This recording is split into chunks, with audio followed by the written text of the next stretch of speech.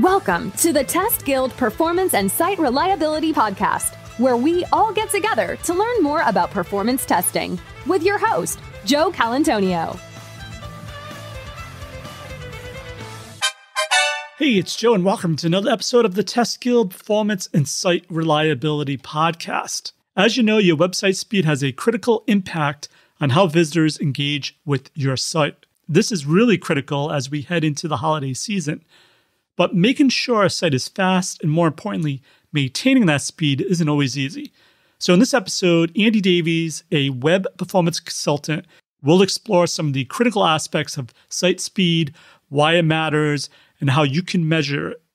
You'll also hear how you can automate your performance testing and incorporate it into your software development lifecycle. This was actually taken from a session Andy did at this year's Perf Guild.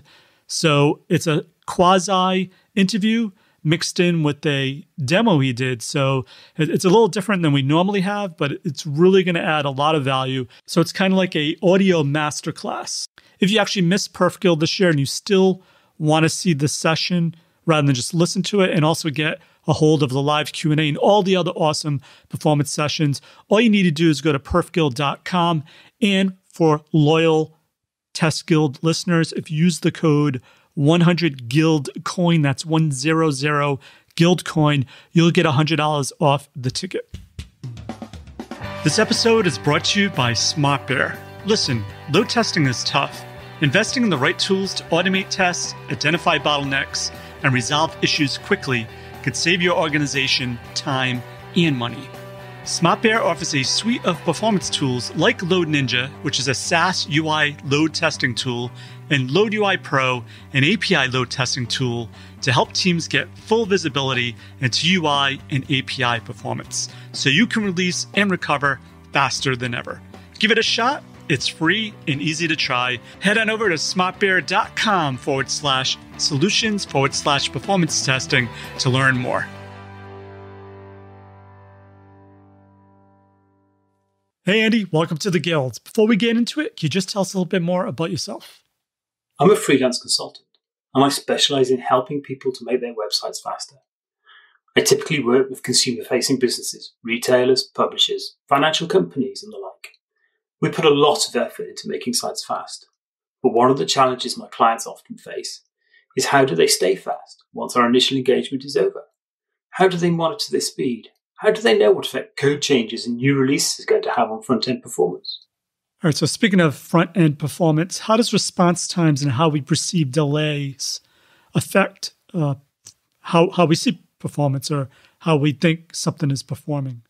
We're going to start off with a little bit of human psychology, and we're going to step back almost 50 years to 1968, when Robert Miller was doing research into how we as people respond to delay. And what they found is, as long as we got a response within a tenth of a second of an action, we would see that as instant. So if we pressed a button and we got a light came on in 100 milliseconds, we see that as instant. As the delay creeps up around a third of a second, we begin to notice the delay. As long as we get a response within a second, we could seamlessly carry on and it doesn't interrupt our flow. But the longer that delay becomes, the more likely we are to task switch. In 1968, they found the limit was around 10 seconds. A few years ago, Microsoft did similar research and found the limit was more in the 7-8 seconds mark.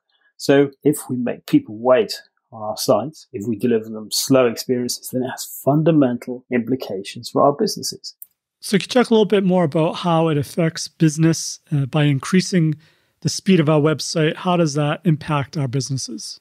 And this is really important as we come up on November. We have Black Friday coming up, which a lot of companies actually experience a lot of performance issues. This is a chart taken from a product that measures real business experiences and also tracks a bit about their behavior. Quite clear from the chart that people with fast experiences view more pages on a website. If you're a retailer, that means they look at more products. If you're a publisher that relies on advertising, it means they read more stories. And that impact of how speed affects people's behavior also affects how successful fundamentally our sites are. This is from a retailer, and it looks at sessions across the whole site for a couple of weeks this was. And in the orange line, we have their bounce rate. So how many people come, visit one page and then leave. And we see the bounce rate is lowest at the 3-second mark.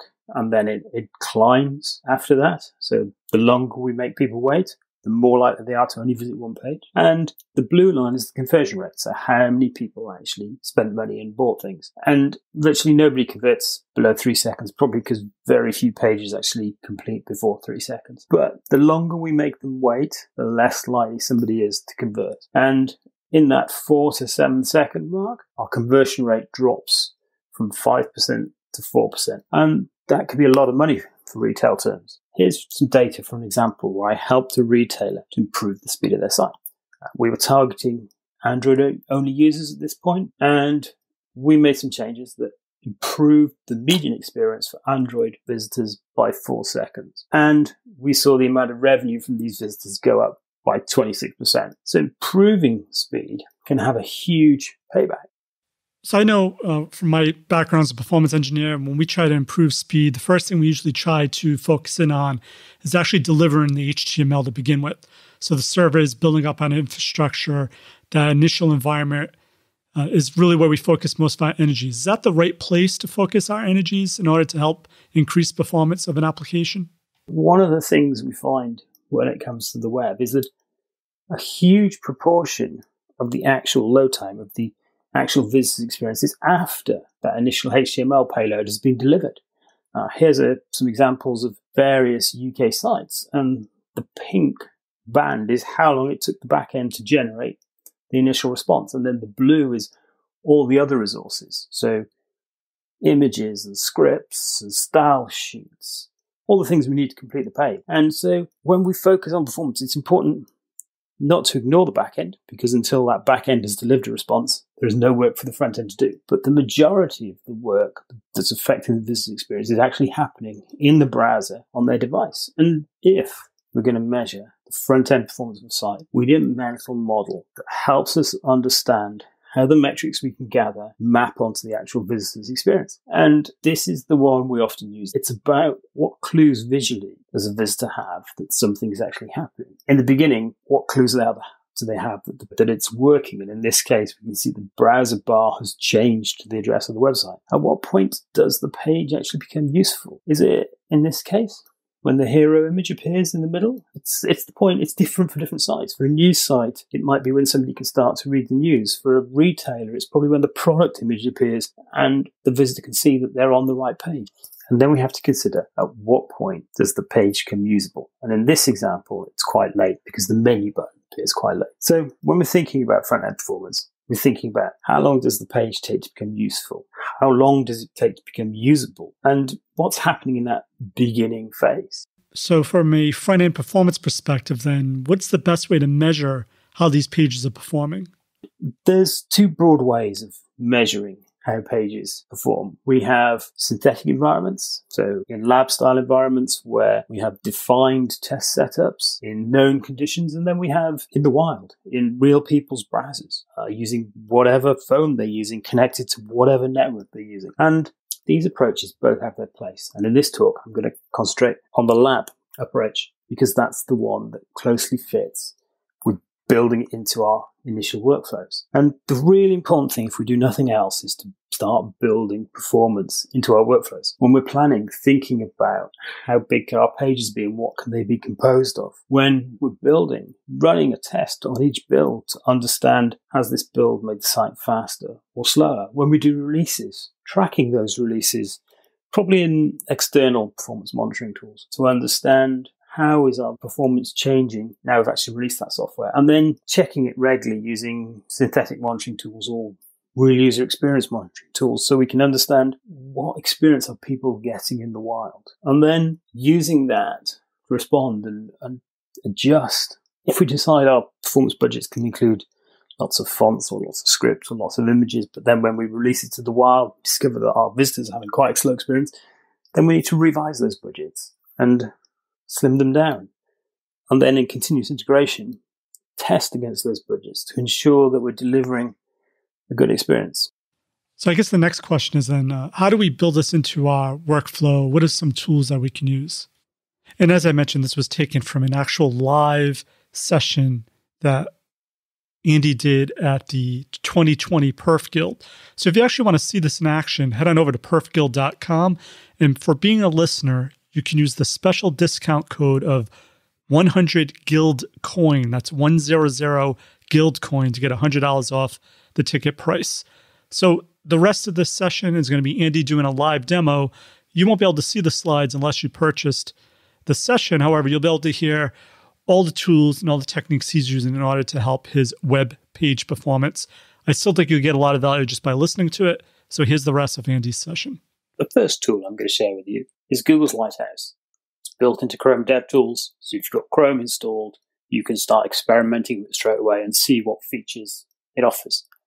We need a test site. I'm going to use the UK version of Amazon. If we flip over to DevTools, we get all the normal DevTools panels. And then over here on the right, there's the Lighthouse panel. It used to be called the Audit panel. And we'll kick off Lighthouse to start examining the page and looking at its performance and its accessibility, some SEO practices. We can choose to have it test a page in a mobile scenario where it uses an emulated mobile device that has a smaller screen size, a slowed down CPU, and a slower network. Or we can test in a desktop device. When the test eventually finishes, we're left with a panel that looks something like this. We have scores, performance, accessibility, etc. Ones that are red are generally poor performing, orange is average, and green is good. And our performance score here isn't great. But one of the things about having a performance score is it gives us a number, it gives us a metric that we can track over time. It gives us the high level metric that we can talk to our sponsors for. We can use as a measure over time as to whether we're getting better or worse. It's something that can be used for comparison with our competitors. Beyond our score, we want to know, how do we make it better? How do we improve? And we get some metrics underneath the score to do with the experience a visitor might have had when the page is loaded. So when did content start to get painted to the screen? Our speed index measures how long it takes from the visitor screen from being blank to being fully complete and stable. So the faster that is, obviously the better experience they've got. Time to interactive tries to measure when a visitor would be first been able to click or scroll or enter text into a text box. And so they're metrics that judge the visitor's experience. They're quite high here. And one of the things to remember that this is a slow mobile experience, so they may be overstated. But we have a high level metric that we can use to track over time. If we want to go deeper, we've got some lower level metrics that typically many of my clients track to see where we're getting better or worse. And then the other thing we get in Lighthouse is we get some advice on things we could do better, like in this case, the first one, deferring the load of images that are off the bottom of the screen that the visitor can't see. And then in the diagnostics, we get some of the reasons why we got the score we got. For example, one of the big reasons is the page is 10.5 megabytes. And when we look at that, it's because there are large images being downloaded, which is why we got the advice to defer some of these large images. So overall, Lighthouse gives us a top level metric to track with some sub-metrics that we can use to understand how we can make our page faster. And Lighthouse isn't just confined to the browser. If any of you have ever used PageSpeed Insights, Lighthouse is the scoring mechanism behind it, or at least partly behind it. We have field data at the top, which is speed data that's measured from Chrome users who choose to share their information with Google. So this is real visitors' experience. And then we have lab data down the bottom. And that lab data, it comes from Lighthouse running in one of 4 Google data centers around the world. But we're not just confined to using Lighthouse in the browser or via PageSpeed Insights. If we're going to track our Lighthouse scores over time, we need some tools to help us do that. And there are commercial tools out there that are really cost effective to help you with this. One of them is Debug Bear, who will run Lighthouse on your web page or on the set of web pages you provide regularly and produce dashboards that look like this. And this is from the web dev subreddit. And we get some of those things like how is the size of the page changing over time. We get that first contentful metric and speed index and time to interactive. underneath we have those scores, so that performance score that we saw earlier on, and we can see how they're changing over time. Another product that does this is Trio, and again, they'll track performance over time. We have a snapshot of the scores, timings from the latest test and the score, and then we can scroll over and see how it's changing over time. So we can use Lighthouse not just to make snapshot instant diagnostic views of our page performance, but we can use it as part of other products to track how our performance is changing over time. The next tool I'd like to introduce you to is Web Page Test. Web Page Test is often called the Swiss Army knife of performance testing tools. It uses real browsers, not just Chrome as Lighthouse does, but you can test in Firefox and Edge and Chrome and some other browsers. You can test on real mobile devices. Like Lighthouse, to a certain extent, you can test from multiple locations around the world, whereas PageSpeed Insight has 4 locations and Debug Bear and Trio have about 10 or 13 each. Web Page Test has a huge number of locations. If we just look at this map here, these are all the locations you can test your site from around the world. And I'm going to use Amazon again. This is a reasonably simple UI, and then there's a whole set of advanced settings under here that I'm not going to dig into it at this point in time, but we will turn on capture video because that's really important, and then we'll kick off a test, and then the test will go and run. It's a public service, so you compete with everybody else. So if somebody else submits a lot of tests, then you're going to have to wait behind them, and eventually the test kicks off and starts going. Once the test completed, we end up with a page that looks like this. And this is summary of the result. There's a lot more detail behind them. Over in the top right, we get some grades, A's across the board for Amazon. This is a slightly different picture than represented by the Lighthouse test, but this is a desktop test as opposed to emulated mobile. And what we did in this test is we actually ran 3 runs. Did 3 runs so we can choose the median. We can choose the one in the middle to get rid of some of the outliers. And it tells us that the median run was actually the 3rd run. We got a response from the server in 0.2 of a second, started rendering the page in 700 milliseconds. First contentful paint was in 700 milliseconds. Whole viewport was complete in 4 seconds. Some content came in late. So we get a set of metrics about the page that are a slightly lower level of detail than Lighthouse gave us. I'm going to nip down to the 3rd run, which was the median run. We get this thing called a waterfall that I'll dig into in a minute, but the first place I often look at the performance of pages, I look at the film strip, I look at the video of the page and break it down into 100 millisecond clips so that we get some idea of what the visitor's experience was. And this is a hugely powerful thing to show people film strips. Everybody understands a film strip. It builds empathy about what visitors' experience is really like, and we can scroll along and see that, yes, we did start to sort of get some content between the 700 and 800 millisecond mark, and we can see the content start to build in as we go across. And then it looks pretty complete, but I'm presuming somewhere along the way, this panel here comes in quite late at 3.7 seconds. And alongside that film strip, we actually get a breakdown of everything the browser was doing underneath. So all the network requests that were taking place. So if you think back to the Lighthouse test we did, one of the Lighthouse recommendations was to defer the loading of images that were off screen, and the page was huge, partly because of the number of images that were loading. And as we look down this timeline here, we call it a waterfall in web performance terms. We can begin to see all these images that are being loaded, and there are lots and lots of them. I use this for in-depth diagnosis of what's going on a page to understand where we can make performance gains. And from a tracking point of view, to track performance over time, I'm typically tracking these things like how long did the server take to respond, when did content appear on the page, how quickly did our viewport render, how many requests were being made on the page, and how big was it from a size point of view.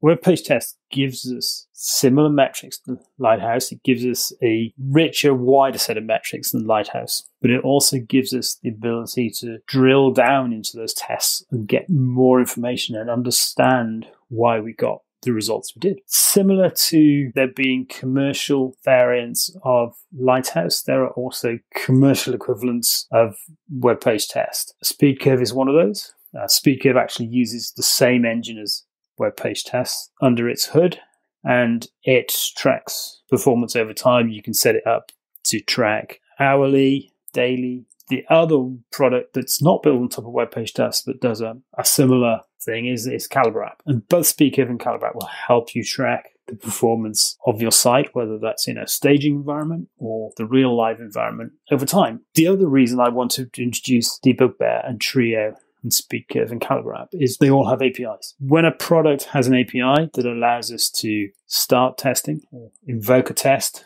on demand and get the results back when it completes, it means we can start to integrate it into our build processes, into our development lifecycle, so that as we make changes, we can track how those changes are affecting our scores in Lighthouse or our absolutely raw timings in things like Web Page Test and SpeedCurve and Calibre. And the other thing I should say, as well as SpeedCurve and Calibre tracking performance over time, they both have Lighthouse incorporated into them. So you can think of them as a step up from the Debug Bear Trio type products. I'm talking about Lighthouse and Web Page Test, which are two open source free tools you can use to test the performance of your website. I've also talked about commercial offshoots of those, that if you want to test at a high frequency or you perhaps want more reliable testing without having to queue with other people, you can use those. But the big thing that I find is not just the availability of those tools. It's when I carry out an engagement with the client, I want to leave them in a position where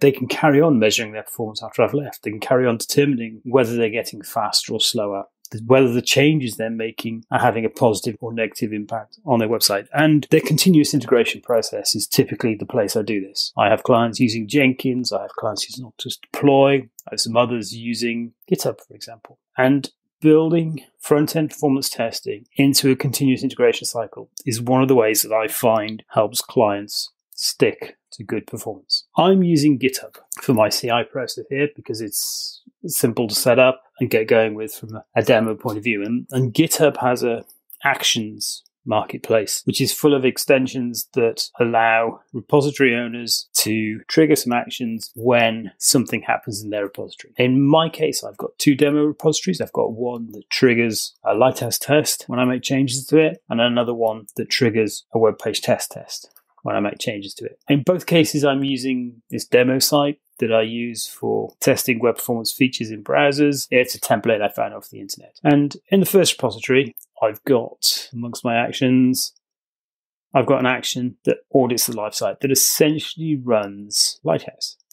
And if we actually go and look at the YAML file for how it's set up, for how the workflow is set up, it's relatively straightforward. I've used one that's available off the shelf that Jake Jarvis built, and it creates an environment to run Lighthouse in.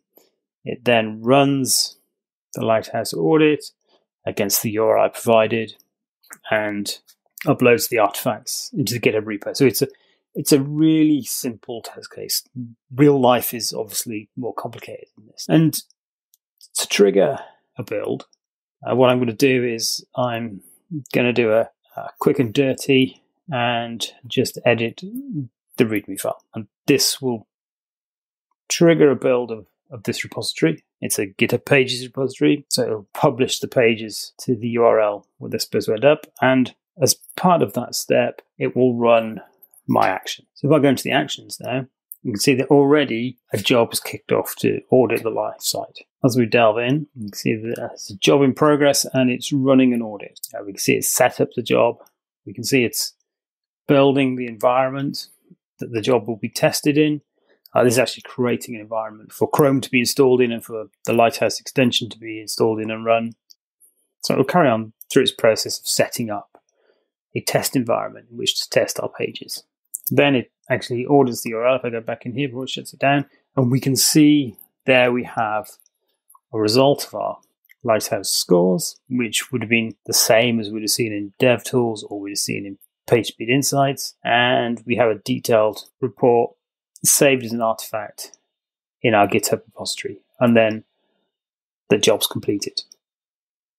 And if I go back to Audit on the Live site, we have the artifact here that we can download and look at. And this was the simplest Lighthouse integration I found in the marketplace, but there are others. This is the one I used. There are several others. There's one by Trio, which is probably great if you're going to use Trio service as part of your CI process and using GitHub. They've built a solution ready for you to go. Great. Thank you, Andy, for that masterclass in web page front-end performance. Before we go, any last parting words of wisdom you want to leave the guild? At the beginning, I showed you an example of a large improvement we made in a retailer site. But often, it's not that simple. We often make small incremental gains that eventually add up to a larger one. And the same is true of building front-end performance into our workflows. Start simple. Perhaps with PageSpeed Insights, Lighthouse, or one of the commercial services. Set some limits around where you are now and just use them to check that things aren't getting worse when you make changes. Then, perhaps over time, feed in speed improvements and build your confidence. Google is going to start using performance as one of its ranking factors in its search algorithm. So pretty soon, the rest of your business are going to get interested in front-end performance too. Thank you, Andy, for your performance testing awesomeness. For links to everything and value we covered in this episode, head on over to testguild.com/P51. And while you're there, make sure to click on the Try Them Both Today link under the exclusive sponsor section to learn all about SmartBear's two awesome performance testing solutions, Load Ninja and Load UI Pro. And if you haven't already, why not rate and review this in iTunes? Ratings really help in the rankings, and it helps spread the message of performance awesomeness to the masses, so it really helps us out. So if you haven't already, I would really love you to rate and review us in iTunes. So that's it for this episode of the Test Guild Performance and Site Reliability Podcast. I'm Joe. My mission is to help you succeed with creating end-to-end full-stack performance testing awesomeness. As always, test everything and keep the good. Cheers. Thanks for listening to the Test Guild Performance and Site Reliability Podcast. Head on over to testguild.com for full show notes, amazing blog articles, and online testing conferences. Don't forget to subscribe to the Guild to continue your testing journey.